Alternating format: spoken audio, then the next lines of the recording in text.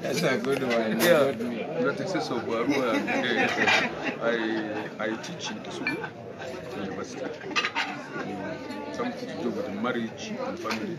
Also, create a department of psychology. That's a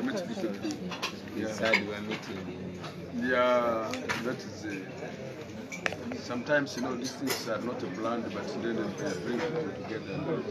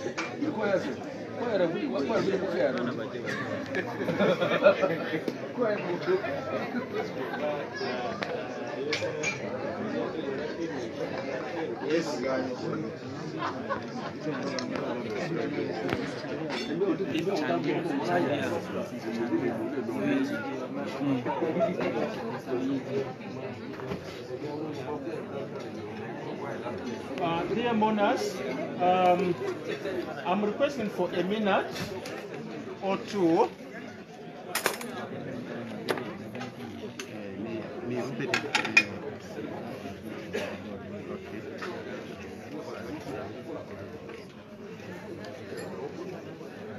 Okay, I'm going to request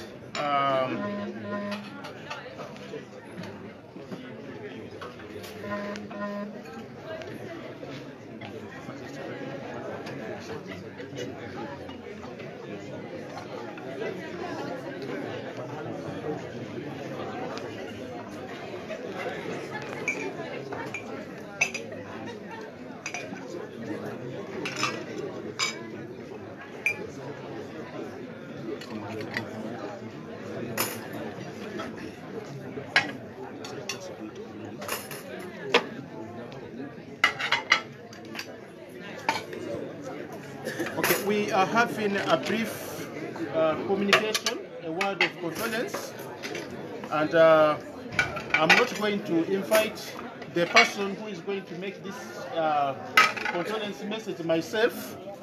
I'm going to request his colleague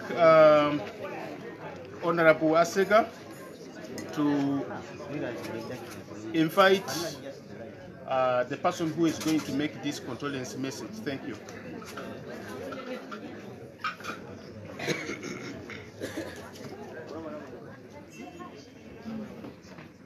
Amazima woro chichiba. Amano pole dra iyete andrusi. Di chandiru amanidra.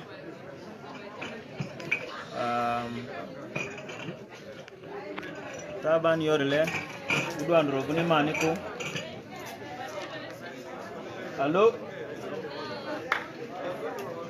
Udu andro guni maniko.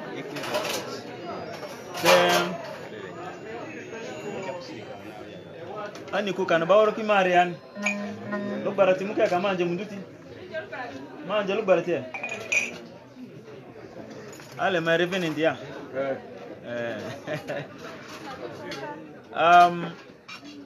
mai maru asegai muzeni matini ama muzeni misiambamba askuni muzo yani bako Mzee Luigi oyani bako suru siko dini siko politiki siko ere badria yi ere vini bazi advice fepe advice kilili lere fepe bazi banini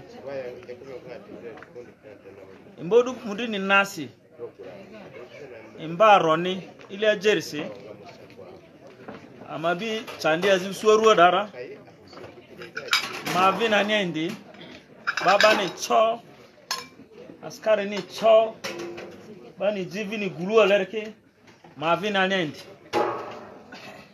samanu vuzu guluo risi ba mu anjozi lia madria ede muzei anjoda njepi ya madriare ede muzei pat sope ma pasi onjo njepi koni ama imisibaze mbane in the history of Arua. We shall live to remember him. Angiri mecho ninjaku te muze madra mafamani a lesson imuzu tualu azinga zutualu angudi zozutualu ojata zijo tualu anisa de semecho sandu angirko. Let me take this opportunity to invite His Excellency Honorable Robert Chagulanyi, who is known as Bobi Wine, the son of late Luigi, and the one we have been sharing, who said he said the one who died in Arua in Hotel Pacific and resurrected still in Hotel Pacific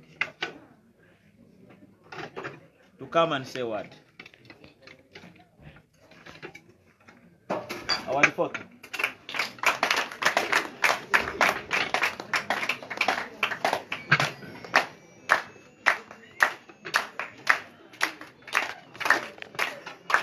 Thank you.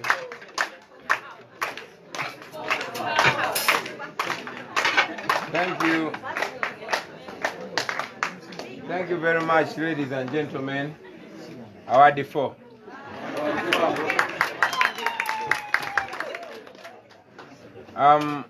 You will pardon me, my voice today is low.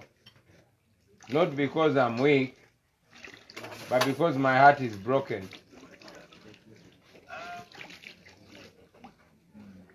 Many times we talk about people when we lose them.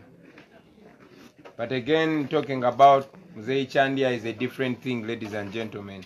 We did not get to know each other for long. I met him only once in my life.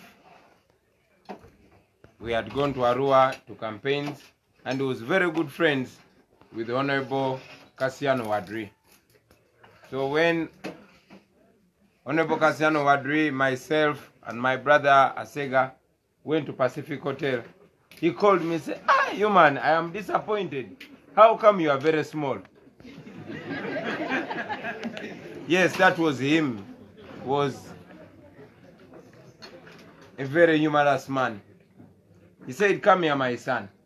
Now, I've been hearing so much about you, and I'm surprised you're a young man, but I'm impressed. I'll give you the best room in my hotel. I'll give you what I would call the presidential suite." He said that in a joking way. We got to know each other, and we became friends. And that is the last time we spoke. So we parted ways as friends. And if that was the last time I heard from him, I would be here talking about a friend. But again, ladies and gentlemen, like my brother Asega told you, it is indeed that day that I died, and by the grace of God, I resurrected. It is that day that my driver, Yasin Kauma, was shot dead. It is that day that myself and 33 other people, including my brother Asega, the Honorable Kasiano Wadri, many people, including women, were rounded up, brutally tortured, some of us thrown on the street, others thrown in jail, and others of us were not heard from until you put up pressure.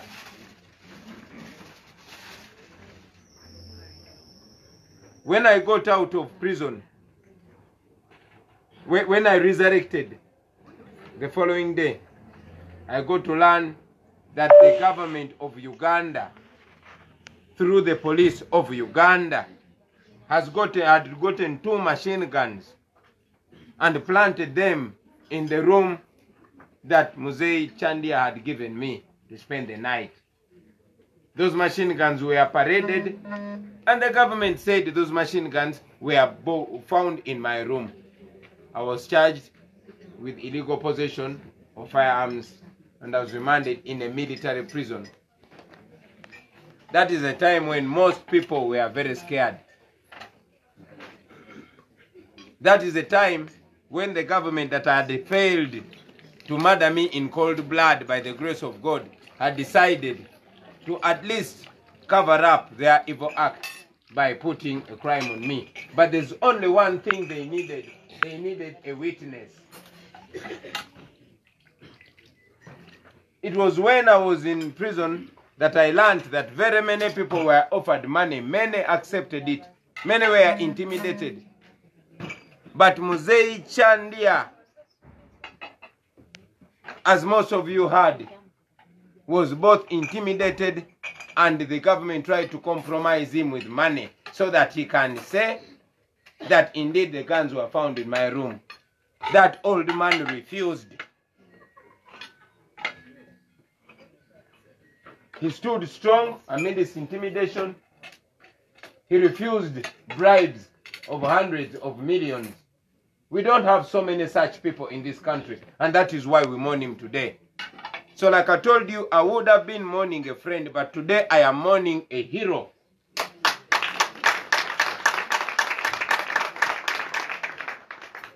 I am mourning a person that we cannot very easily replace, especially in this time, ladies and gentlemen, when we trade our credibility, even when we trade reality for money, when we keep quiet about the injustices committed against our own people because we are scared.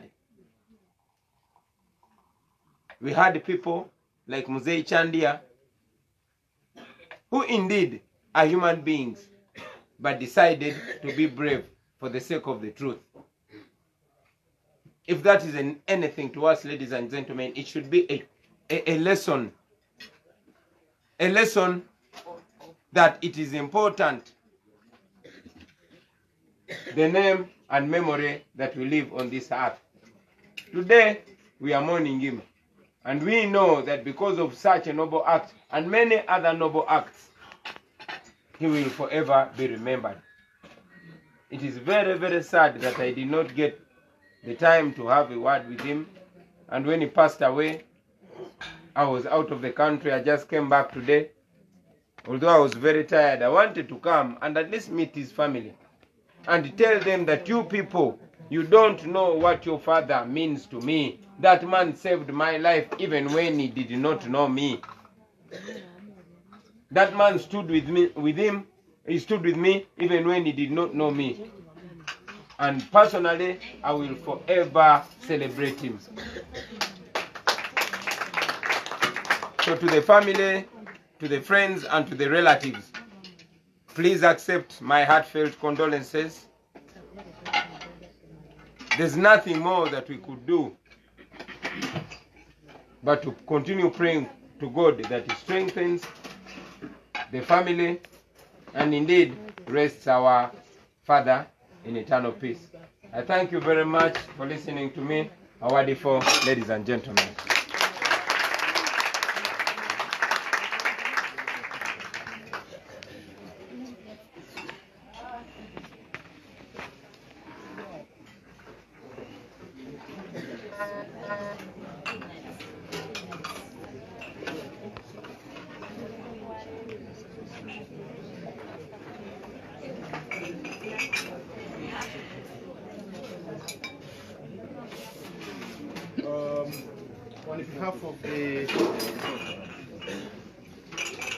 On behalf of the family, Honorable, we are very grateful for appreciating Muzee's efforts, for appreciating what Muzee did. That's what he is, and as his children, we know him for that. And it's good you have recognized what actually we know him for. May God bless you. Thank you.